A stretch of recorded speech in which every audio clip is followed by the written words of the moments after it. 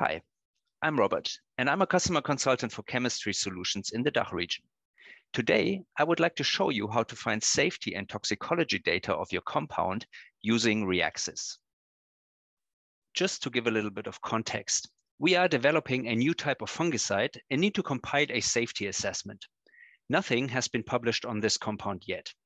In order to avoid unnecessary testing, we need to apply a read-across approach and screen the information coming from structural analogs that likely show similar properties. And this data will help us predict the safety endpoints of our substance. Just to be clear, Reaxys is not a dedicated toxicology database. However, it does contain a vast number of data that can be very relevant for safety and toxicology evaluations. Combined with the powerful structure search capabilities, it is an excellent tool for our read-across method. And we will apply this to find safety and toxicology related information of substances that show structural analogies to our compound. We will cover this with just one query where we will run a similarity search to identify structural analogs, then investigate substance records for any relevant properties. We will then link out to safety data sheets and to PubChem for toxicity and safety information. Finally, we will identify substance source documents that are indexed with the relevant keywords. Now let's go to reaxys.com. We can start our search by clicking on Draw, which will open the structure editor. And now we can draw our molecule. By default, the search will be performed as drawn. However, we already know that nothing has been published about this molecule, so this search won't retrieve any results. Instead, we need to expand our search to molecules that can differ from ours within certain limits. And the simplest way to do this is to change the search method to similar. Now Reaxys will also consider molecules with varying degrees of similarity. Once we're done drawing, we click on Transfer to Query and then on Find.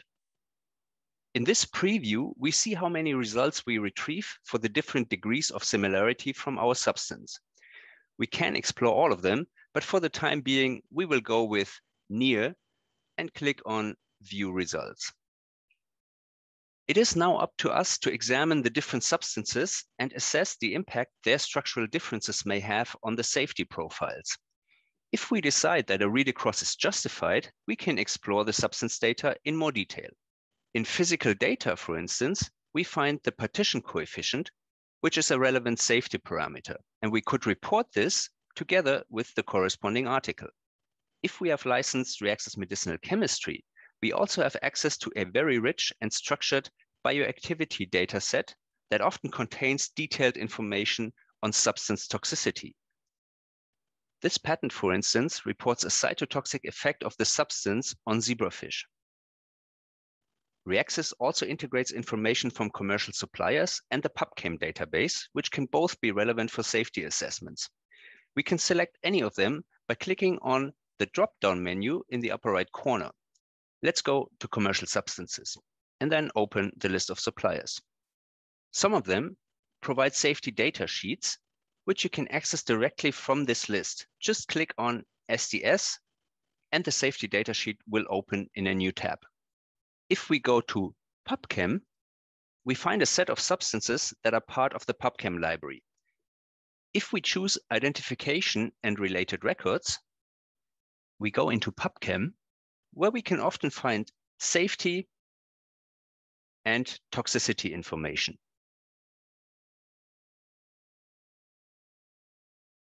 And finally, we can screen the literature for the compounds we found in our similarity search and check if there's additional information that could be relevant. From our original list, we can click on the document link up here, and this will take us to all the document records that contain the substance from our list. We can find them under Hid Substances. To narrow down the results, we can filter by specific keywords that are part of the index terms filter, and then select, for instance, toxicity. Now we have a set of documents that include substances that are similar to ours and that discuss toxicity. And this is how you can use Reaxys to gather information from different sources in one go to support your safety assessment.